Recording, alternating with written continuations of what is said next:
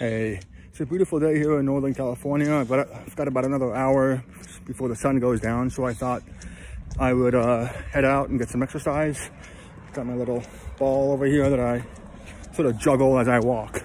So I basically left California right before the last national election, and I knew that it would be problematic.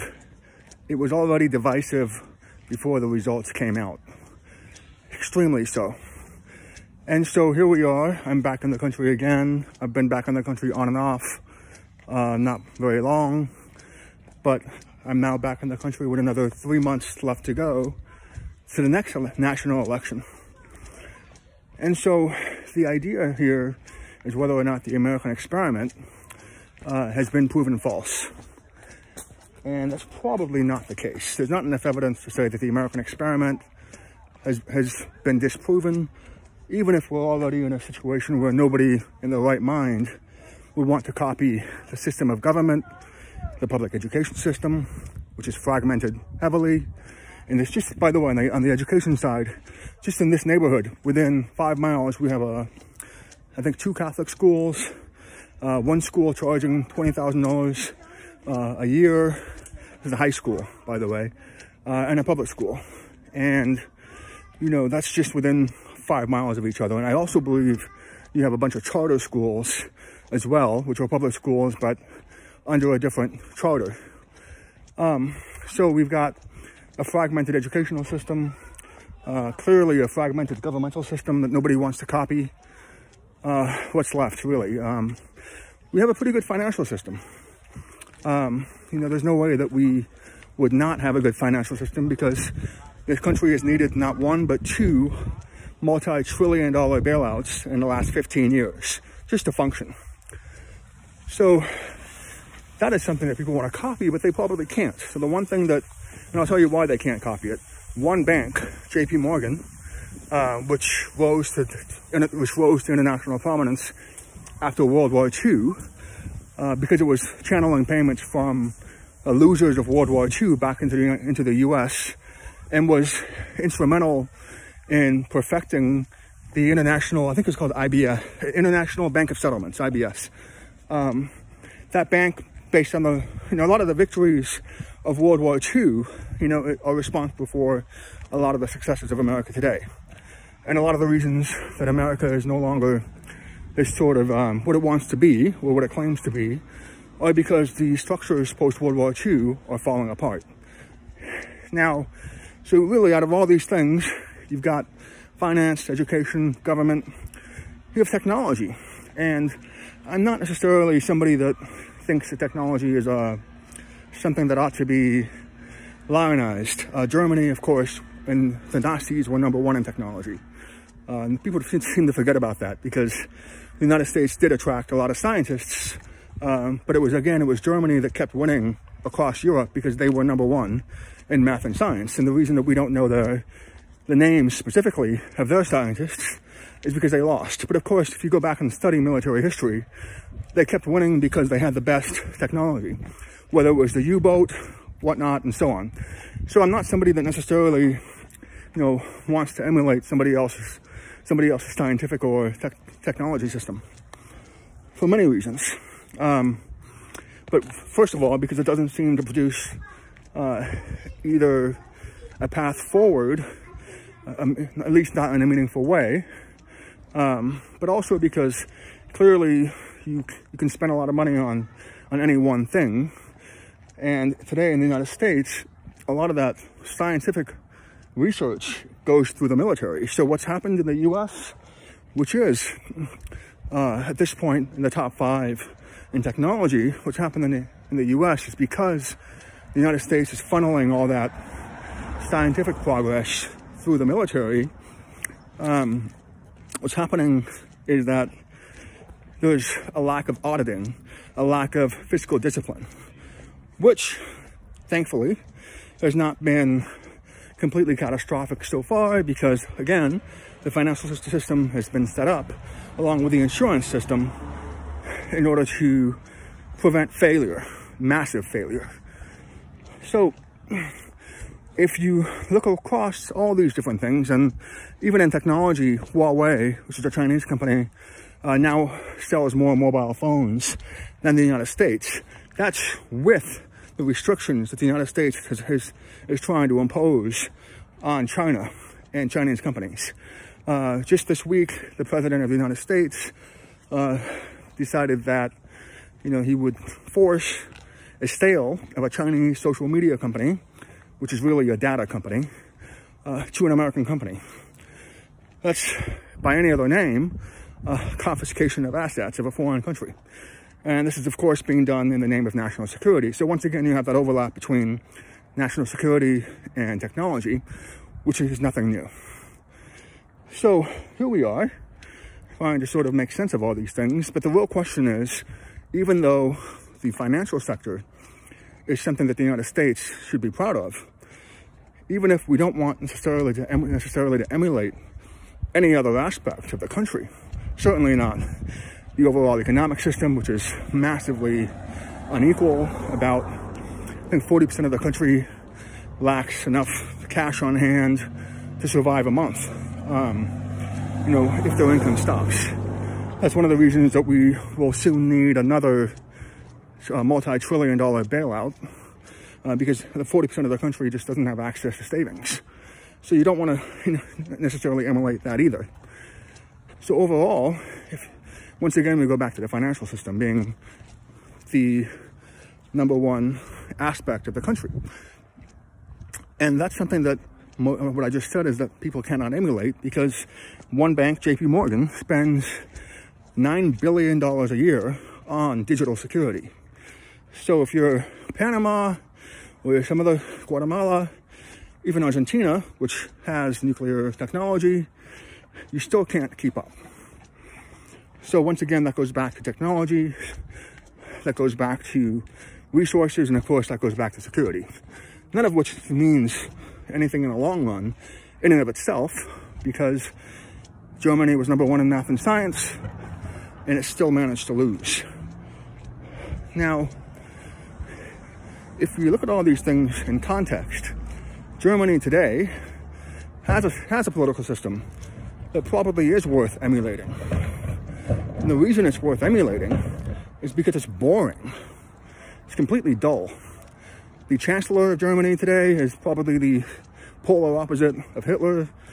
The Chancellor today is dull, not prone to great speeches, female, just the opposite, an opposite in every possible way. And that's what politics is supposed to be on the national level. It's not supposed to be this sort of forum for fisticuffs, where people, argue about philosophical issues and divide and conquer each other and their communities based on issues like abortion and the death penalty and so on.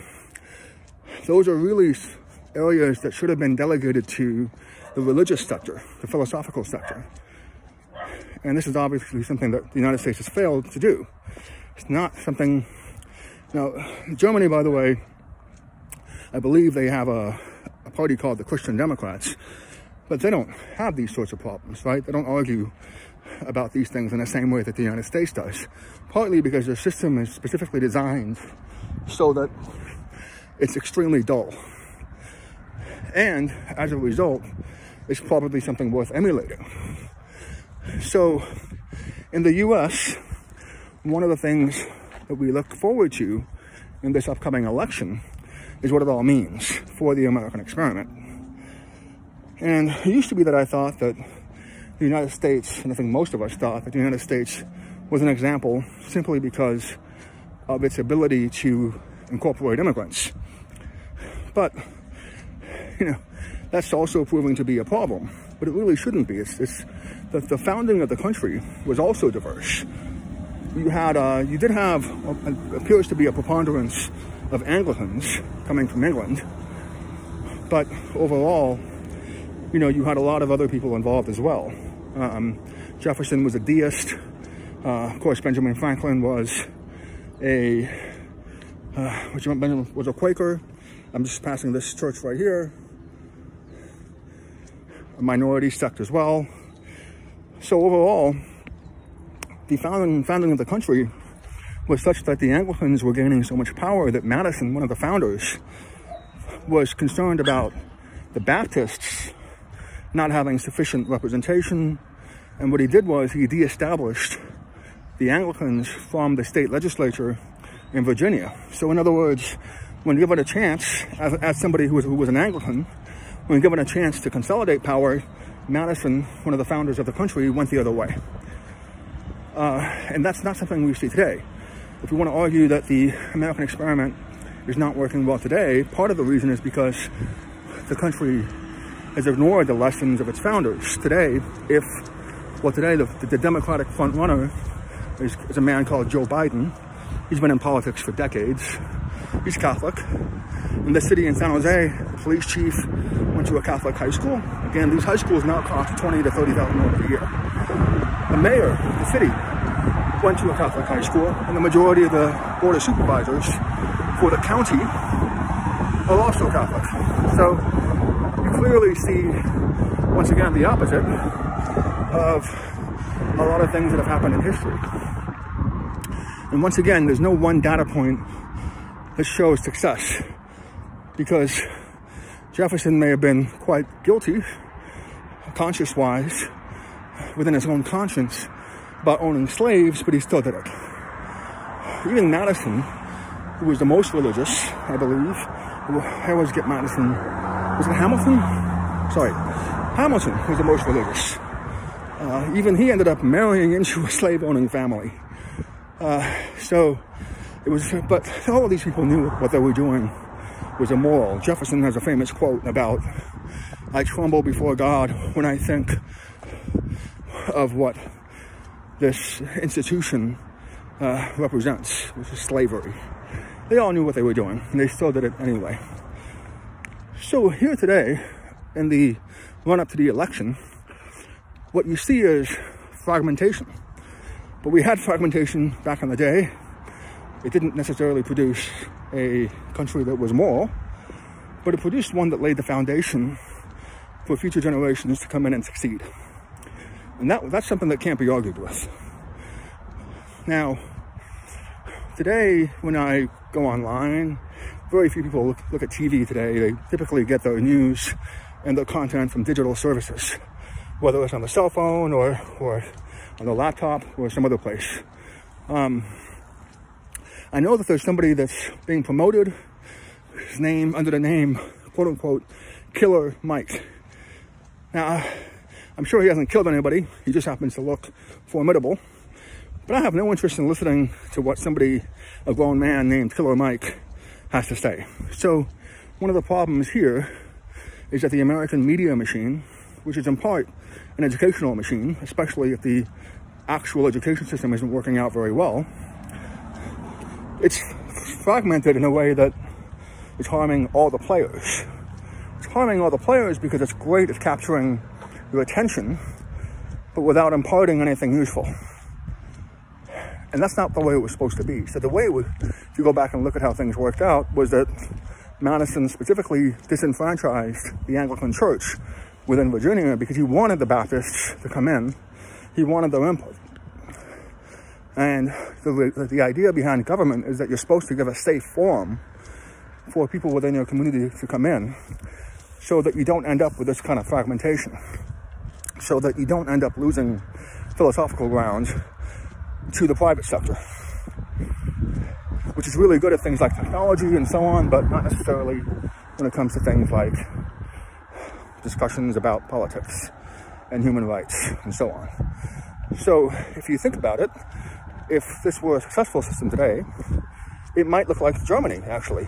But in the US, the political structure that I just described is clearly more homogenous than was intended. So you don't have this founding vision of this cauldron of competing ideas coming in, and then either having people hash it out, or being able to present themselves in a forum where the best ideas would be stolen or adapted within what's quote unquote a melting pot. So if you don't have that, then you just have sheer naked power. Now, what is also interesting is that this is something that future generations or people in other countries ought to be concerned about. is that when you don't end up co-opting minority viewpoints or other groups within society, you don't end up creating that forum within the political branch where they can be heard. You open yourself up to charges of discrimination, human rights violations, and so on. So that is something that nobody really taught us in school, that the idea behind government is to create this forum where ideas would be hashed out, and also where the majority would be able to steal ideas and ways of doing things. I shouldn't say steal. Would be able to borrow or incorporate it into the patchwork of society and culture. But it's stealing. That's the point. And when you look around, what is particularly interesting within this fragmented social media, propaganda, etc., educational system, is that you don't have necessarily a fragmented political system, right? You have the opposite of a fragmented political system. So those things seem incompatible in the long run. But there's something else that people don't talk about, and that is prices. One of the reasons that China is successful today and will be successful over the next 50 years is not because they're selling more mobile phones than anybody else, but because the cost of living is low enough so that the federal national government can single-handedly effect change. And so when prices are low, it's very easy for one thing or one billionaire or one group to change things or to force a U-turn. Part of that is just wages. When the prices are lower, you can pay people less. You can hire more people than you might otherwise need. There's all kinds of reasons why lower prices make it easier to govern. Now, the problem when you have really high prices is that you don't get to move single entities, whether government or private, hedge fund or otherwise, they don't get to move the needle easily, if at all. So like I said, the United States, prices are quite high relative to the rest of the world. This bailout, this is basically a government subsidy program for Americans and businesses. It's going to cost, this is a second round, within 1 year. It's going to cost apparently about $3 trillion. So whether or not it moves the needle in a comprehensive or substantive way, I don't think it will. It simply reflects back what we just talked about earlier, which is the strength of the banking sector, which is of course tied to a lot of other things like insurance. One of the richest men in the country here, called Warren Buffett, he made his money, and Charlie Munger, they made their money on insurance. So overall, what you realize as you're sort of studying the United States and trying to compare the country to other countries that work and other countries in the past is that higher prices make it harder to move the needle in any meaningful way. So what that means essentially is the status quo at some point becomes entrenched. So what happens at that point? That's what the Americans are going to find out pretty soon, what happens. Because if trillions of dollars are not going to be enough to substantively change anything, well, either the United States is going to find out some other way of doing things, or it's going to go the way of every other empire in the world that has not been able to make that U-turn. And when China at some point gets big enough, it will have the same problems, and it will too begin to decline. And in fact, the decline for China might be even more severe. Even today, I think property prices, real estate prices in China are going up too high, are going up too much, pricing out a lot of people. And the government is forced in China to prop up those prices in order to maintain social stability. But again, that's another issue, because housing, along with a lot of housing policies and so on, are something that the government is acutely interested in, because it forms, when we talk about the banking sector, it forms a solid basis for loaning money. If your citizens have all their money and most of their money in cash, they can move it around. It's not really a stable foundation for a banking system, for a stable banking system. But the foundations, the roots here, this house behind me is very nice. Probably worth, at this point, $1 million. We're in a very rich neighborhood. This is an even more beautiful house over here. Oh, there we go. It's probably worth more than $1 million. Now, if you're a bank, right, and you own a piece of that probably, and so because you've made the mortgage, you're getting interest on the mortgage. It's not something that's, ephemeral. It's something that's going to be around. They may have children. The children will own it or sell it. It'll go into the hands of somebody else, probably a U.S. citizen. And thereby you have that spinning flywheel that produces higher prices and therefore higher wealth in a what should be a sustainable way. And so the fragmentation that we talked about is also the consequence of a system where, by design, the United States intended to have fragmented private sectors as well as fragmented political sectors in order to steal the best ideas and to co-opt a lot of opposition movements. That's not the case in China. So once again, it's going to be very interesting to see what happens in the future.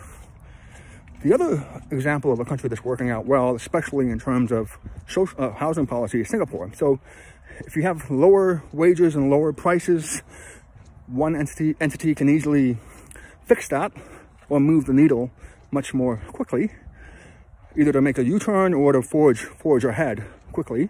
But it's also the case if you have a small country.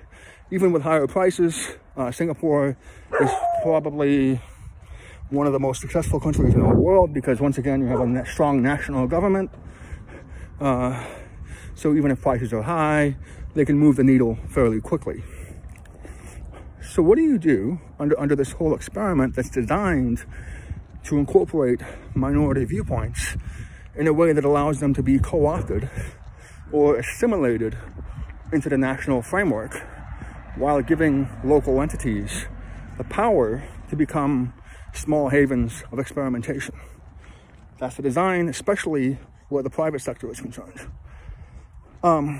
You can see that, first of all, one reason that things are failing is because you don't have actually political diversity. You have other kinds of diversity, but not political diversity.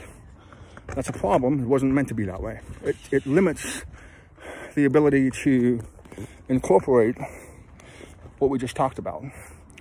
And it also increases fragmentation. So rather than having forums that attract people from all over the country, you end up with people breaking off into private, darker places that are sometimes not accessible. The social media landscape is one of those examples on the abstract level. And the reason it's been so successful, in part, is because the government has failed, in the US especially, to maintain credibility. This sort of credible voice.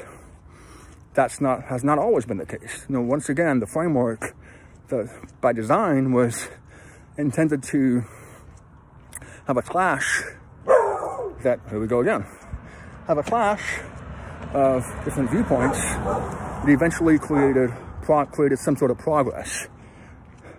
And you can see that higher prices, as well as political sameness, make it much harder to do those things over a large land mass, especially when the people within that large area are diverse. So, as we're 3 months away, the question becomes, did the Americans make the right choice? I would argue they did. The Hillary Clinton was certainly smarter and more competent but she wasn't going to be, there was no indication that she was going to change or reform all the issues that I just talked about, education, fragmentation, and so on. And so, given a chance or a choice between choosing someone who probably has a 0% chance of fixing all these problems in a country where only the banking sector and perhaps the science and technology sectors are worthy of emulation. If you pick the crazy guy, there's at least more than a 0% chance or a 0.1% chance that there will be some changes. Here we are almost 4 years later, and part of the problem with the setup of the US is that there actually haven't been changes. A strong executive within this country is not able to make changes to all the deficient areas that I just mentioned. Education, I mean, practically everything except finance and science. So overall, one of the issues to be discussed is how those sectors will be reformed when they are designed precisely to be given local control and therefore a bit of exemption and safety from the whims of the national government. So that's something that has to be discussed regardless of who wins the next election. Because if you can elect somebody that is crazy and still make no progress whatsoever on the trajectory of retirement spending, medical spending, educational achievement and spending, and political fragmentation. If you can do that and make no progress, and I mean no progress whatsoever, what you have is something similar to the trajectory of Germany in the past, where you had this alliance between technology, science, and the government that didn't work out very well. Now, China will continue to move forward because their system is designed to harness the scientific and technological advances in some ways to government policy under either a 5, 10, or 20-year plan.